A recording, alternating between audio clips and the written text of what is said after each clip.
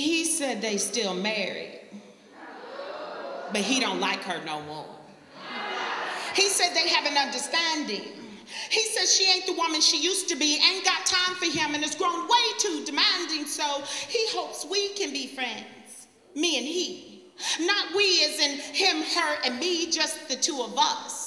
I'm thinking since they have an understanding, maybe they've already discussed the possibility of new friends. But he says she don't know and she don't know him, and he would like to call me baby. Maybe even grow this. Got me standing in the mirror with my hands on my hips, turning from side to side, wondering if mistress looks good on me.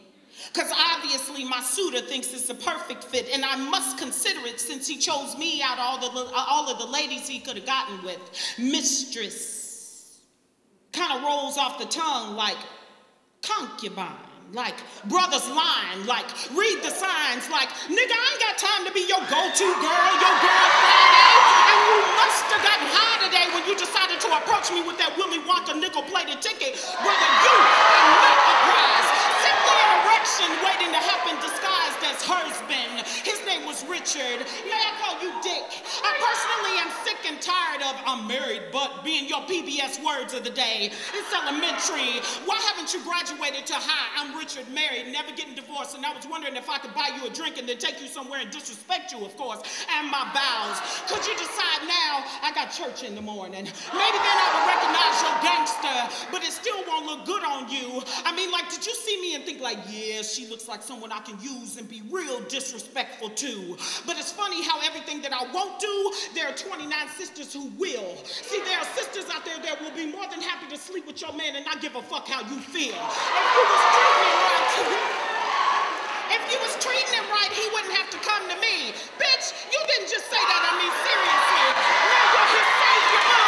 Well, I guess if he's the captain in your fairy tale, then he's the one saving you, ho. But when it comes time for commitment, you'll be like, where did he go? He wasn't transparent enough, sweetie. He's ghostly, mostly because he's a coward. He will never stand beside you when he only wants to lay under you, but you too stupid to see that he's the one riding you, boo. Giddy up, girl, and watch your Lone Ranger take off again. But see, you can't be mad because he never was, never tried to, and never will be your man. And this is who you wanted me to be? But see, this brother obviously didn't know me, so I had to ask him again, did you say you wanted to make me your baby? Because baby, for you, means unity candles and flower girls, written promises and borrowed pearls, written promises and a vow before God. So excuse me, brother, if I find it a little odd that you have no problem breaking the promise that you made to the King of all kings. No sanctity in your vow, no circle of trust in your wedding ring. I do meant you did for a limited time. Don't be trying to turn adultery into my last name, especially since you gave it a new definition than even Webster and King James. You keep your gasoline drawers on and stand next to the flames so it can lick on your fancy and ignite your passion. I'ma stay over here and be a little old-fashioned and wait for the person who walks with integrity, who knows what they mean when they say, will you marry me? Ladies, cheaters are rarely ever reformed. In the society that we live in, they become part of the norm. If he's cheating on her, he'll be cheating on you. Because the man will only do what you allow him to do. And he can't be for you if he's promised to her. If you're confused about it, you got a book to refer. What is for you is for you. Can't nobody take that away. He might come tomorrow, he might come today, but you don't want an unfaithful man because he's not worth his weight or his wealth. Because an unfaithful man is only out for himself.